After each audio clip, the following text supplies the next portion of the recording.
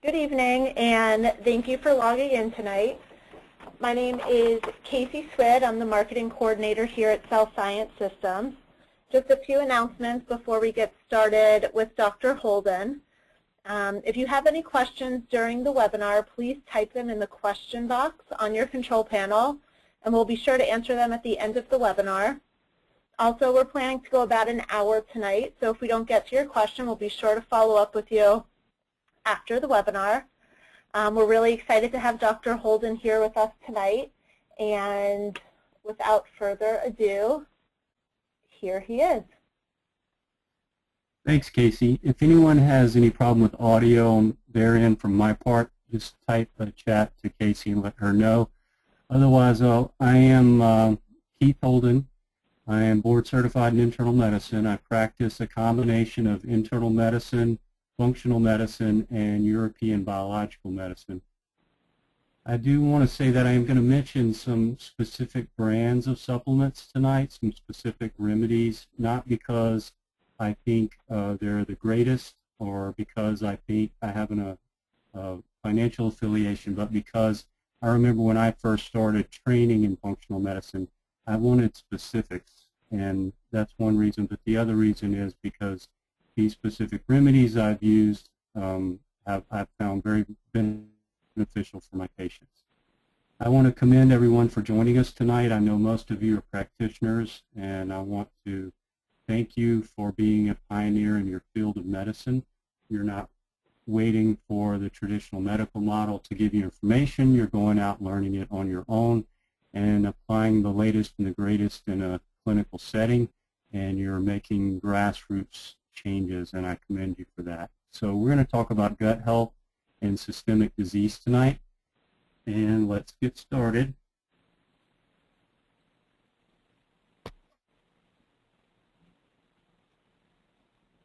This first graph shows mainly how systemic complaints can result from food allergies and food sensitivities. And usually, as I tell my patients, it's always a perfect storm. When there is disease presentation, it's always a perfect storm. Inevitably, there are multiple contributors. So if you look how systemic complaints start from food sensitivities, you'll see that oftentimes there's genetic predispositions. Some people have low hydrochloric acid in their stomach. Others have reduced pancreatic enzyme function. Others have had surgery that's impairing their GI function, and plenty of people are on medications that interfere with optimal GI function. Then you end up getting inadequately digested proteins in the GI tract. This results in inflammation because the immune system does not like inadequately digested proteins, especially when they start to cross through the gut lining. And the crossing through the gut lining is a result of increased intestinal permeability or leaky gut. When this happens, the immune system starts to look at these foreign objects as intruders and results in attack, and this can result in a sustained inflammatory response that ultimately can become systemic through a cascade of cytokine release. You also get overload of liver detoxification pathways, since everything in the GI tract has to be detoxified through the liver. The immune complexes flow into the general circulation as a result of the immune chaos, and you end up getting distant signs and symptoms. So if we look at the gut, it's the largest area we're exposed to our environment. Some would think the skin, but it really is the GI tract.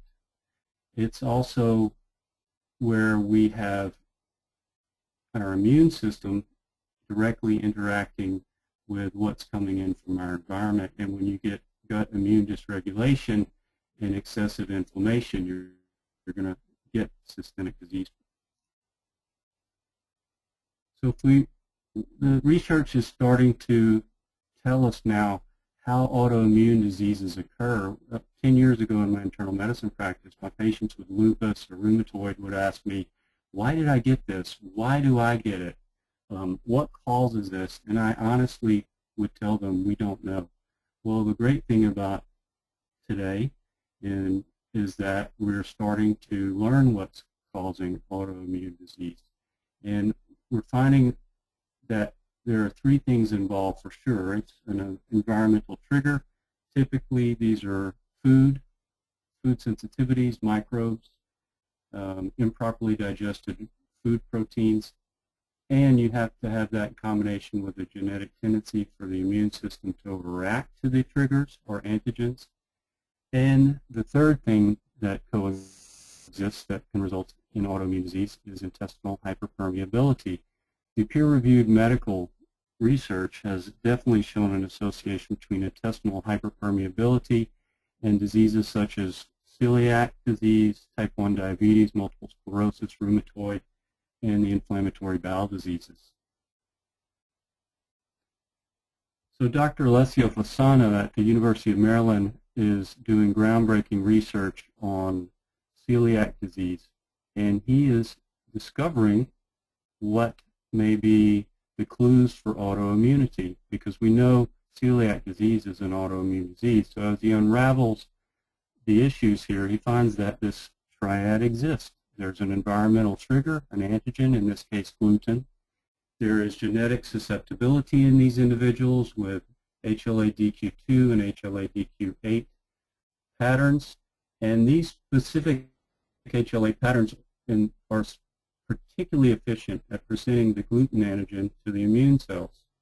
This results in overstimulation of the immune cells, a sustained inflammatory response, and then you have the intestinal hyperpermeability component, where he is finding that tight junctions moderate the permeability of the intestine, and when the proteins that moderate these tight junctions are altered or interfered with or triggered, you can have a sustained intestinal hyperpermeability or leaky gut. So it is this triad that exists as an underlying factor in why autoimmune diseases develop.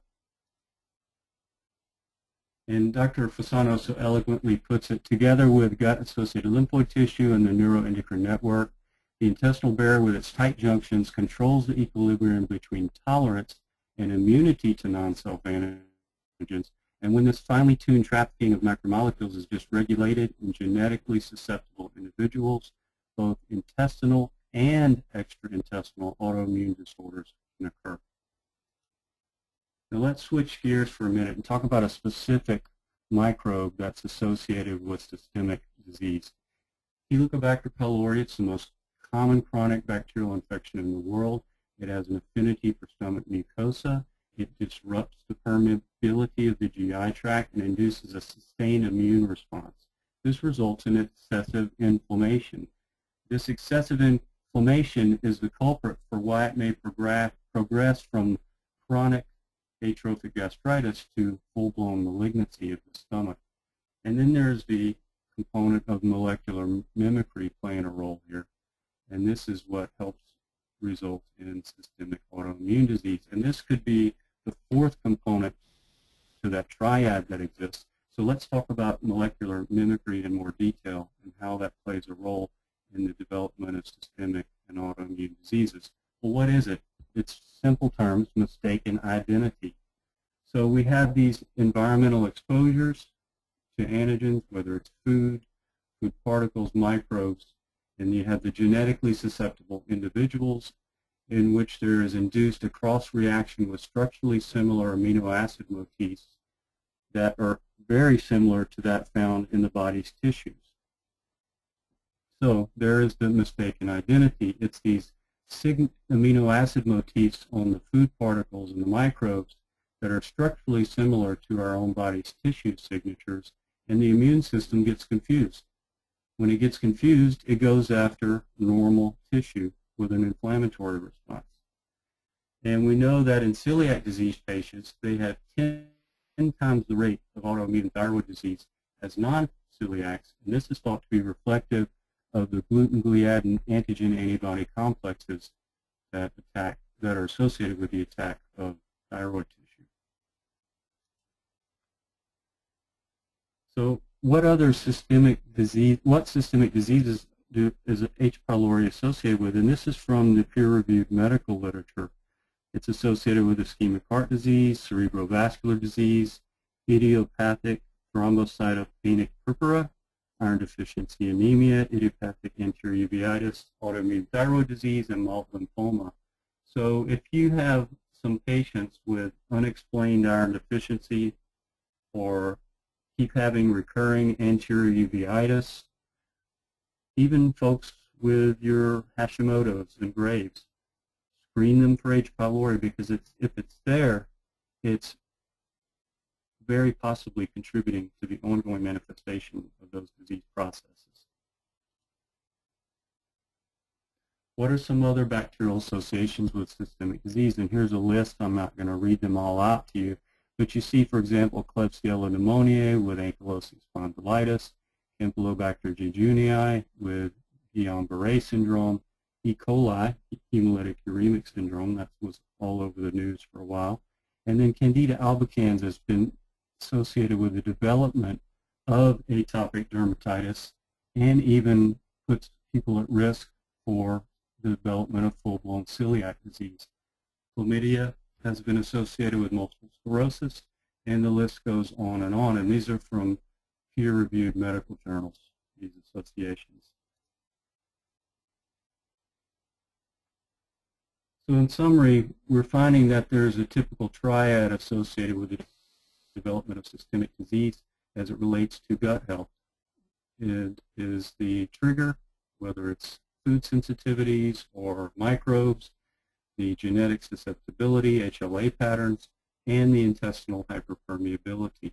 This results in uncontrolled inflammation and secondary systemic disease.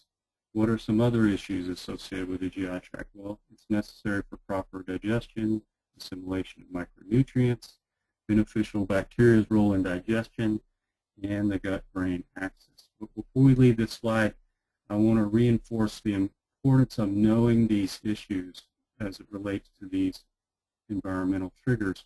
You can dig deeper and look for these microbes, and if they're overgrowing in the gut, then they should be eradicated because they do put certain individuals at risk for the development of systemic diseases, specifically autoimmune diseases. So we finally have a place that we can intervene, and it's through the use of these functional medicine laboratory testing, such as microbial analysis of the stool, that we can dig deeper, find these bugs, eradicate them, and hopefully reduce the patient's risk for the development of autoimmune disease. So at the very end of this slide, you see gut-brain axis. I do want to touch on that.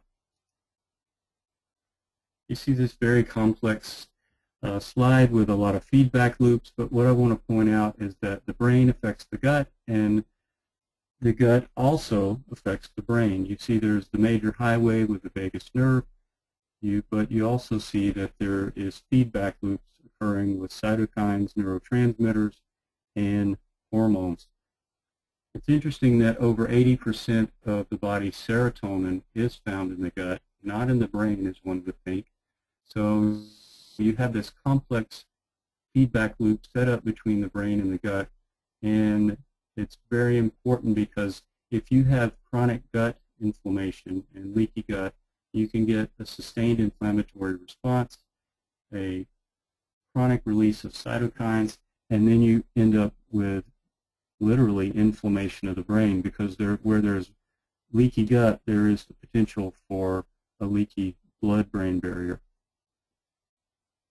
Let's go to the next slide, and we'll talk about my approach. So what do? I want to try and give you some pearls of wisdom tonight so you can take this home and maybe apply some of these concepts in your practice and see if it works for you. But mine is a combination of functional medicine and European biological medicine. So those functional medicine practitioners out there know we always look for antecedents and triggers. Go back as far as you can. When do you last remember feeling well? What are some potential triggers for what's going on now? Was there acne as a kid, they have chronic antibiotic exposure, etc.? I use detoxification questionnaires. I take a very detailed toxin exposure history, past and present. I look for signs and symptoms on their exam and in their history for micronutrient deficiencies, as well as look for signs and symptoms of leaky gut and dysbiosis. I do a detailed review of their bowel habits. Why? Because if you ask them if they have constipation, they may say no, and then you ask them, well, how often do you have a bowel movement? Every 3 days. Well, we know that's constipation, but to them it's normal. So that's very important to go into detail about that. And we want to know and then we do I do a detailed physical exam. What am I looking for in my exam? Well, I definitely want to do a very thorough review of their orodental area. We're looking for plaque, amalgam, crown, bridges. Is there a malocclusion? The mixed metals issue in the mouth, is there a crown, gold crown overlying a silver amalgam filling? If so, there is potential for galvanism, where the mouth can act like a battery, and those two metals can create an electric charge. And some people do not do well with that type of issue going on. So that's why it's important that I work with a holistic and biological dentist to assess for this issue.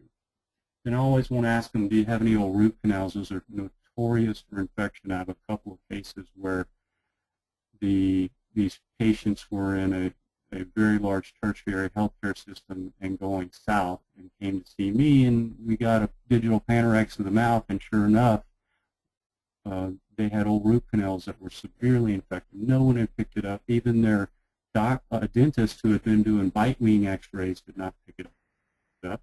It's when we did the digital Panorex that we picked it up, and once that was addressed, the inflammation really settled down rather quickly. Do they have TMJ? If they do, not only can dentists help, but so can craniosacral therapists and chiropractors.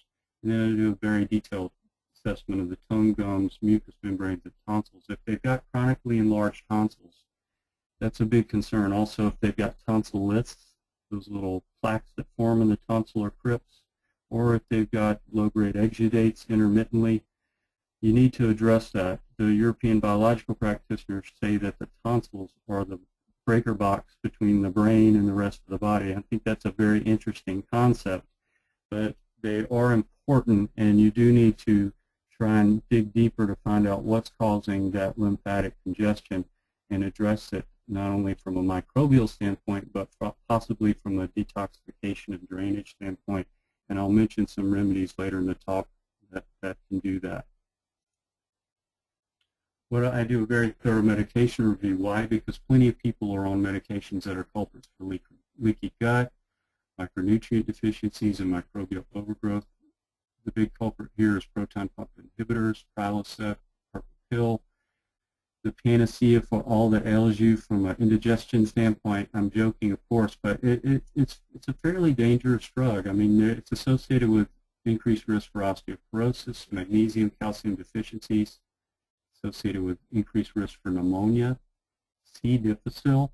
Why? You cut off your hydrochloric acid. Not only is it important for digestion and leaching minerals from your food and proper digestion of iron, but it's also important as a first line of defense for your immune system. When the bugs come into the stomach, they need that your body needs that hydrochloric acid there to help eradicate them. It's not going to be there if you're on those types of medications or H2 blockers.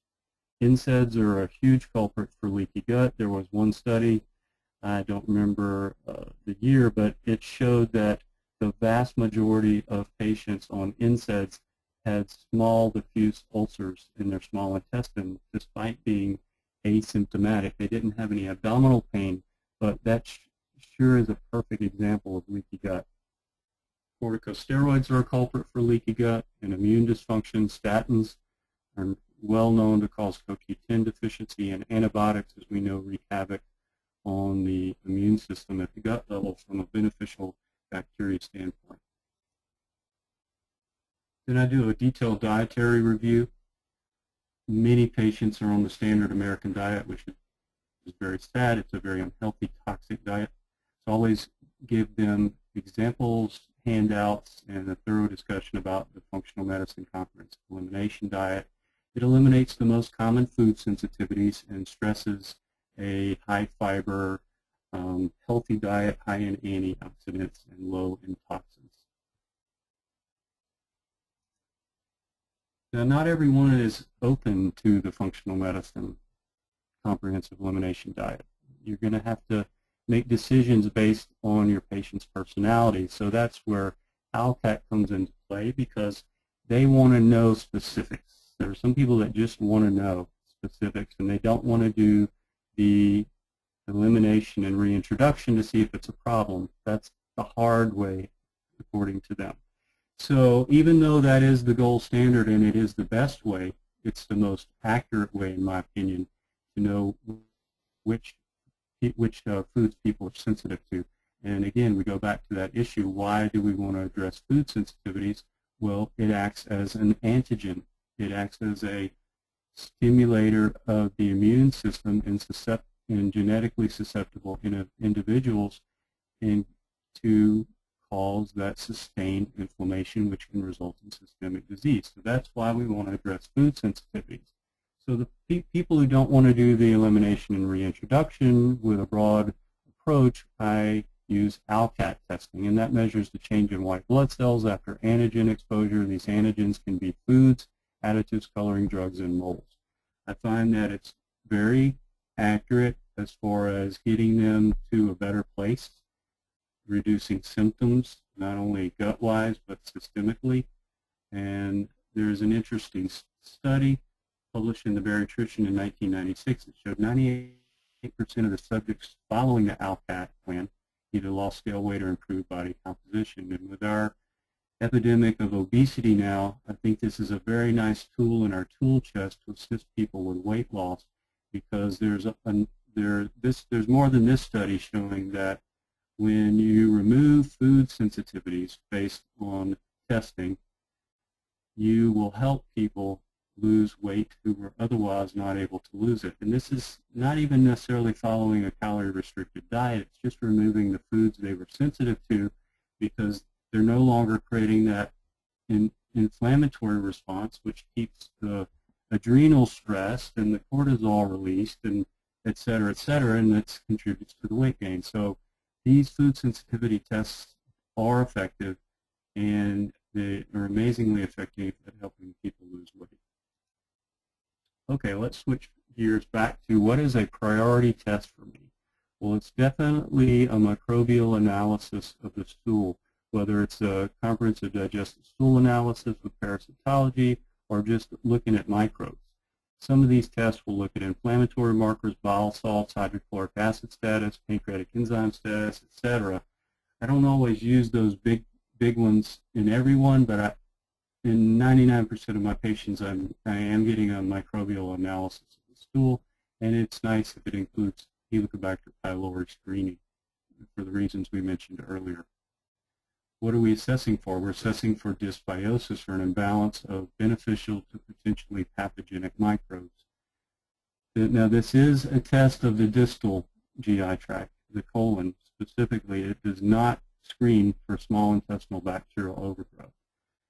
I tend to make that presumptive diagnosis based on signs and symptoms. I mean, if someone's having chronic bloating and gas after eating with systemic symptoms, there's a pretty good chance that they might have small intestinal bacterial overgrowth. Either way, I'm going to treat imbalance in the colon pretty similarly to the way I'm going to treat an imbalance in the small intestine. And we'll go into that in more detail in a minute. Those of you in functional medicine already know the 5 R's of functional medicine, and those are very important as far as getting the gut rebalanced. So what are we doing when we remove? We're removing stressors. Now, this is interesting. You want to consider biomechanical imbalances, even spinal subluxations. Why? Because the nerves are feeding the organs of the GI tract that come out of the spine.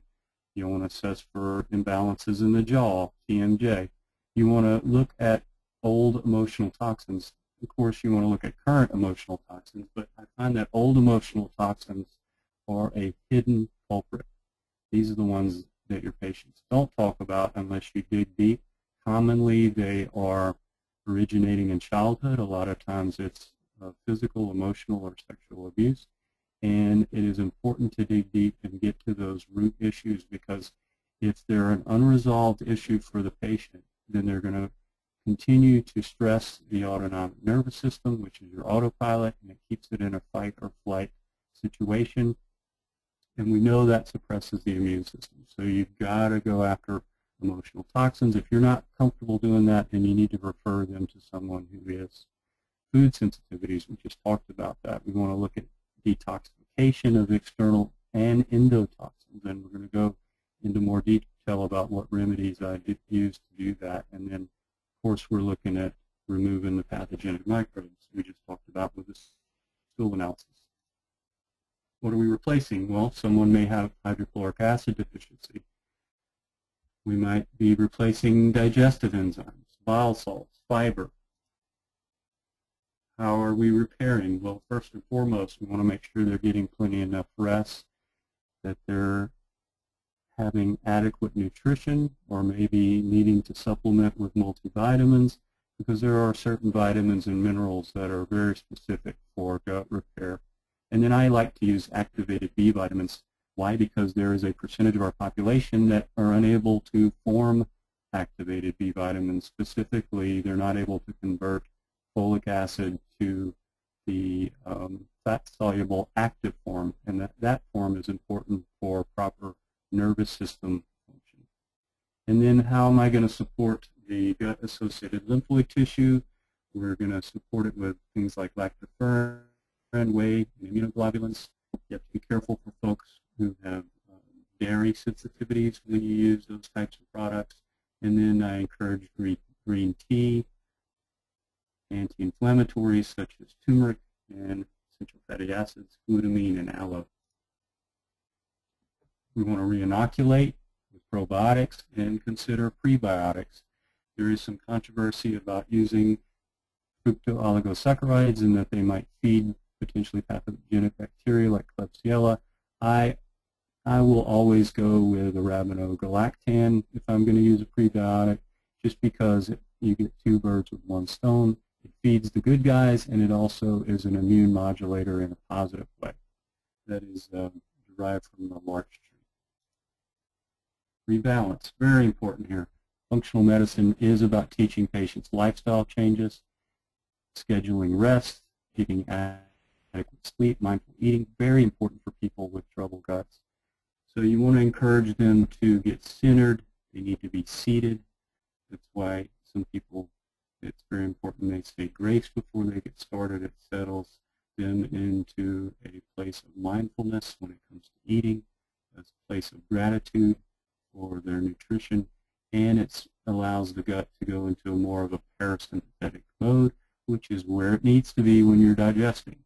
So this is very important to talk to people about mindful eating. No eating in the car, no eating on the road, no eating standing up. You're in a sympathetic predominance when you do that, and you're just not going to get adequate digestion. So for these people with struggling guts, mindful eating is paramount. Okay, I've stressed that enough. Let's go to some other things I do in my practice to help rebalance the patient, and that includes balancing the autonomic nervous system and brain waves, and I'll go into that in a little bit more detail in a second. What are some of my basic nutritional supplements for patients? And I see a lot of patients who are really sick. They either have reached a plateau in their wellness or they're going downhill in the traditional medical model. Usually these patients are just depleted all around. So I typically use a high-potency multivitamin, multimineral with activated B vitamins. There's a nice activated B vitamin complex in a transdermal formulation from Neurobiologics.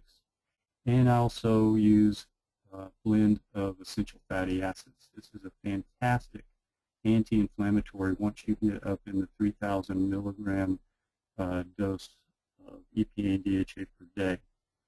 And then probiotics, of course, vitamin D based on blood levels, and then medical food, which is typically a hypoallergenic rice and pea or rice or pea medical food that they can make smoothies. One of my favorites is Zymogen I5, and it's because it is very tasty, it's very palatable, and they add the immunoglobulins to it for immune support. Then looking at specific remedies for removing I typically do combinations, and I will use a combination of herbal remedies like GI Microvex with the homeopathic remedies Sigest and Firmus if it's bacterial, or Cyribule and Candida Rope 40 if it's fungal. Now these Centrion's and Forma and Pecana remedies you see on this slide, these are German remedies. They're imported and are available through Bioresource Inc. out of California. I found after studying European biological medicine that they really augment the functional medicine approach. These Centrion and Sanforma remedies are derived from microorganism parts, and they're homeopathic derivatives of such, and therefore are completely safe to take. But what they do is, besides using the functional medicine approach where you just use herbs to eradicate, the European biological remedies such as these allow you to essentially re-educate the immune system on who's the good guy and who's the bad guy. And remember, we talked earlier about immune system chaos that exists, so that helps remedy one of the issues here. And then I typically find that people with fungal overgrowth in the gut who have sinus symptoms have fungus in the sinuses, and I like using the Centrion Cyfungin nasal spray. And then another favorite of mine is Argentin 23. It's found in liquid or sprays. It's from Natural Immunogenics, and it is a colloidal suspension of homeopathic silver. It is not, I didn't mean to say colloidal, it is a hydrosol suspension of homeopathic silver. It is not colloidal silver, so you cannot get metal toxic on this, and they've even had third-party testing on their product to show that. It's one of my favorites. It can be very provoking, meaning if you jump right to that without support of detoxification, the patients can have a detoxification or even a Herx reaction. So I don't always use it right up front, but often I use it at some point in time after the patients settle down and they're stronger and they're better supported. It's really a great product. I personally have used it, and it's amazing. I tend to get this little tinea spot between my toes on one foot, and it always remedies it within a few days if I use the gel. And then this other important point I want to make about the remedies for removing bad guys is that when you go after bad guys, the European biological medicine part of me always uses detoxification support. Now I know that all these nutraceutical companies have plenty of detoxification remedies, mostly in supplement or powder form, but the Pecana remedies, the German homeopathic remedies, take it to the next level in that these are spagyric formulations of plant combinations that are absolutely fantastic.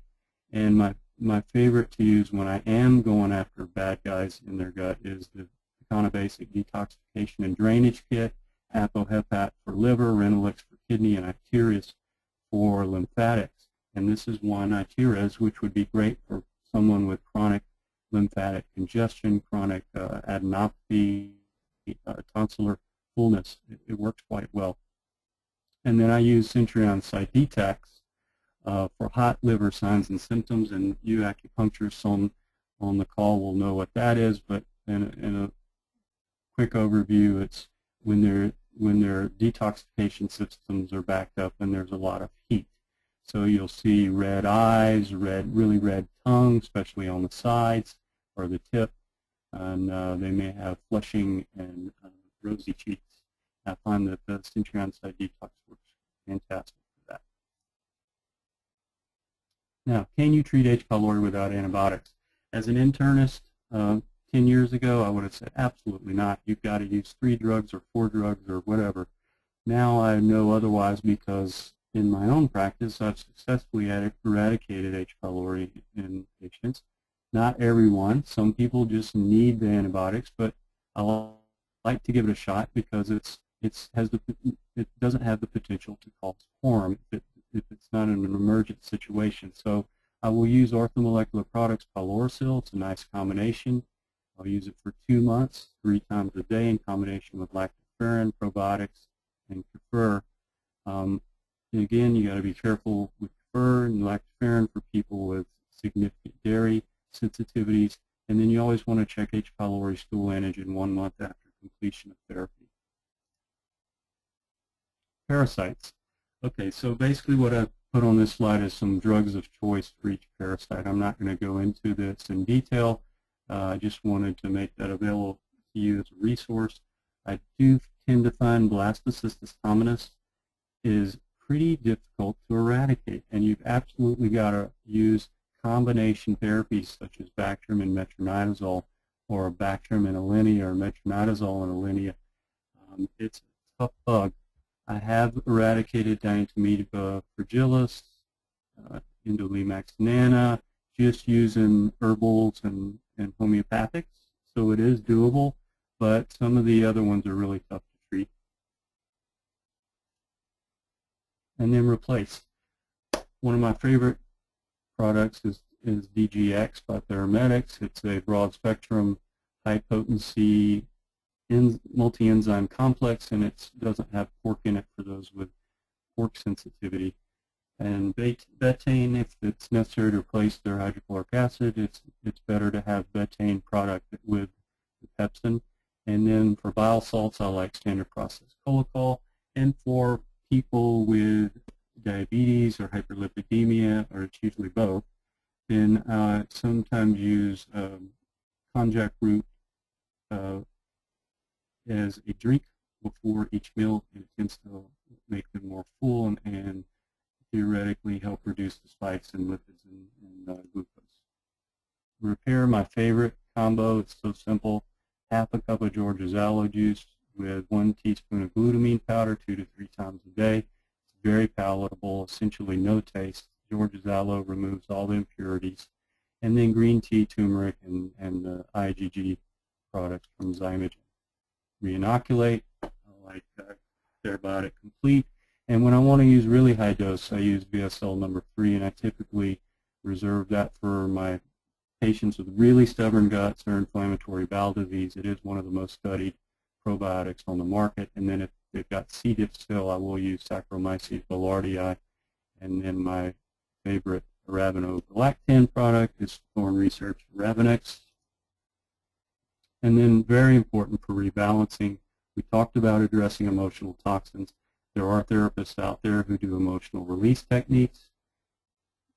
I do my own counseling. If you're not comfortable with counseling, then send them out to a holistic counselor. I encourage journaling, especially journaling on gratitude. There's an inner child meditation on my website. I find it very effective for people who've had traumatic experiences as a child. And then when necessary, we talk about compassionate forgiveness, which is incredibly powerful for releasing old toxins of anger. Balancing the autonomic nervous system. My practice, I specifically use pulsed electromagnetic field therapy, the OnDemand, as well as alpha stem microcurrent, cranial electrotherapy stimulation, low-level laser, and my latest fantastic find is the Dolphin NeuroStim by Acumedics out of Canada. It's essentially microcurrent for use on acupuncture points, and it works very well. Who is my referral list? Well, it's no longer the list of an internist. It is a holistic practitioner, so I'm looking for, I refer to biological dentists, chiropractors, acupuncturists, massage therapists, energy workers, and holistic counselors. So my final advice to you as practitioner, stay open to possibility. See the world through the eyes of a child. Always embrace change. This allows for transformation and growth. And most importantly, even including tonight, take with you what resonates with you and leave the rest alone. So what does that mean? What feels right? And as a practitioner, the more you empower your intuition and trust your intuition, the better you will be. And finally, something I encourage in my patients is mindfulness, and that is being fully present with an intention to embody calmness and equanimity. It's a very powerful process. I wish you all the best of luck, and we'll take some questions now. As I mentioned earlier, if you have any questions, please type them into the question box on your control panel, and we will address those as they come up.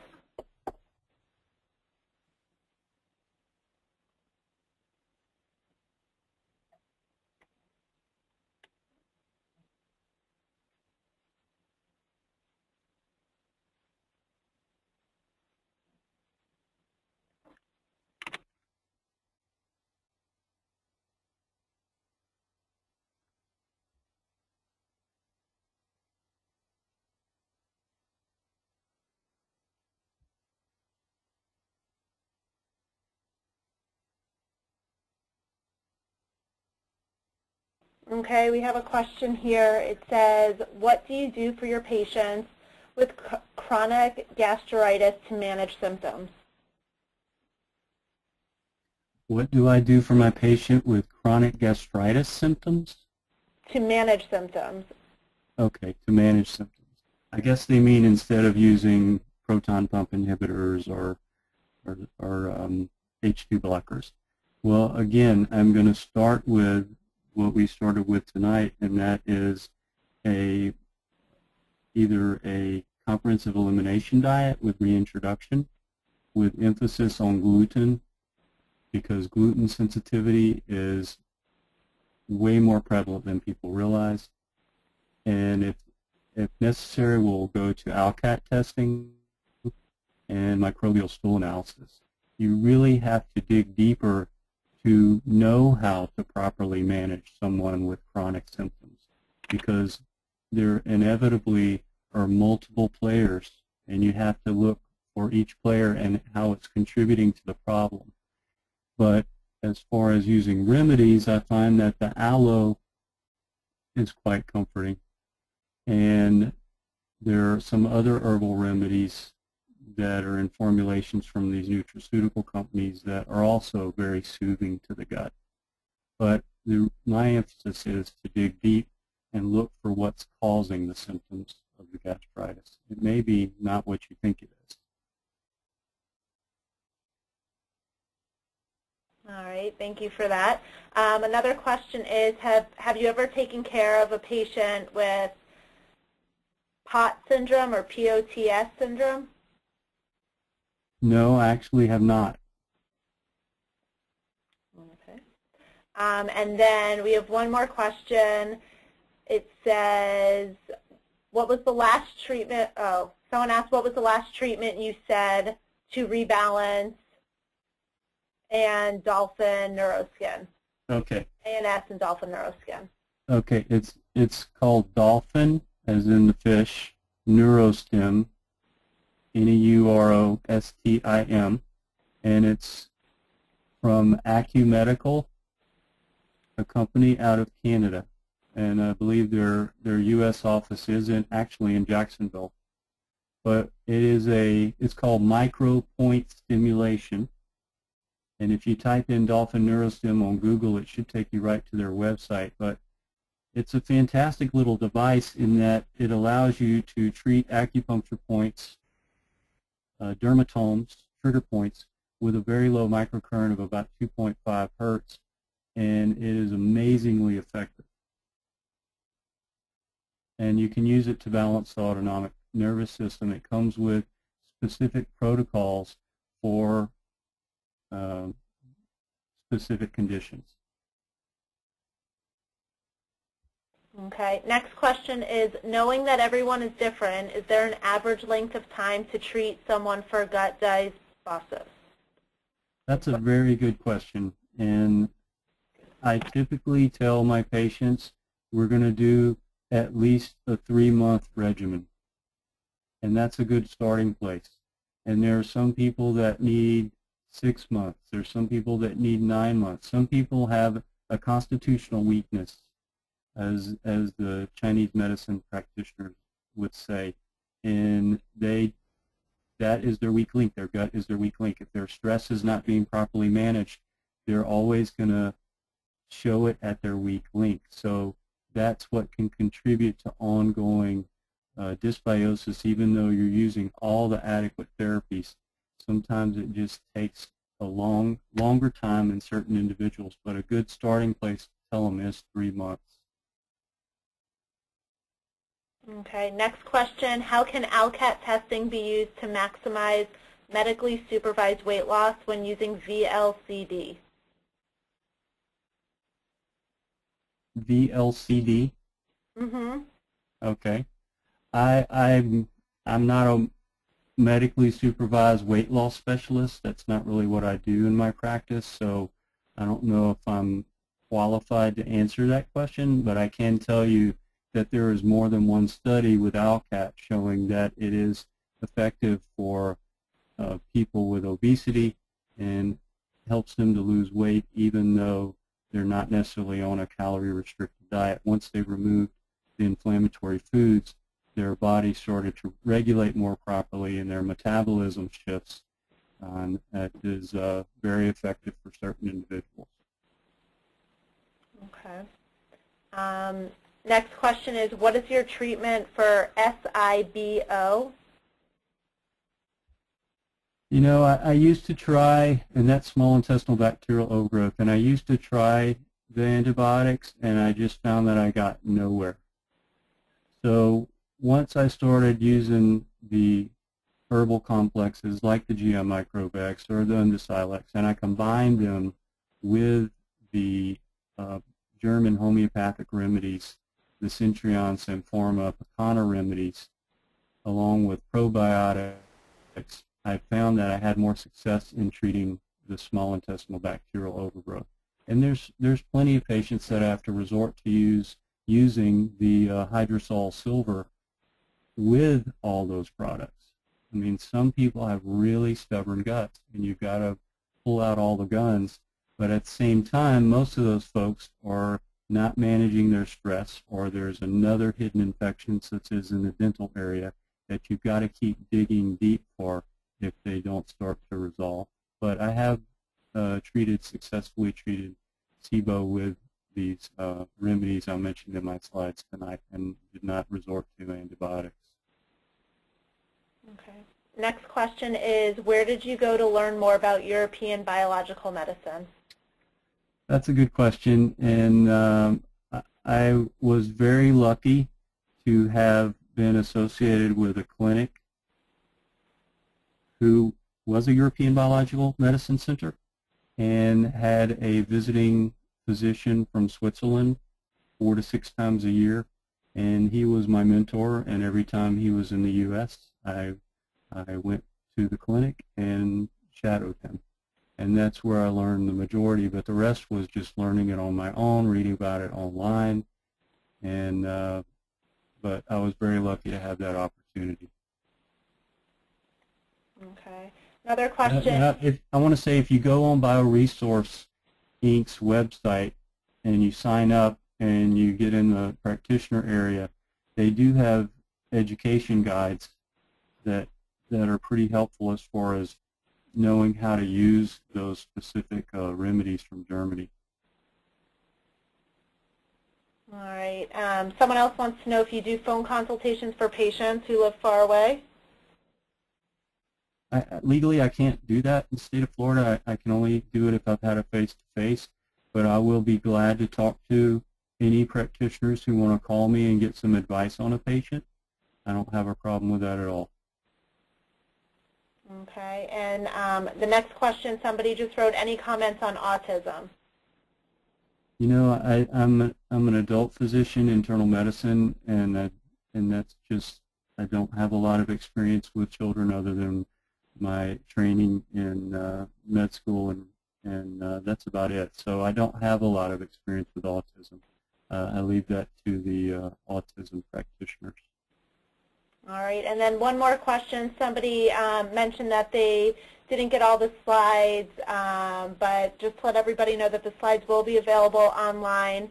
The webinar is being recorded, and they'll be posted on our website in the next couple of days if you want to view them there. And I think that's about it. We're going to wrap it up. So I want to thank Dr. Holden again for giving a great presentation tonight. Okay, thank you very much. All right, and have a great night, everybody.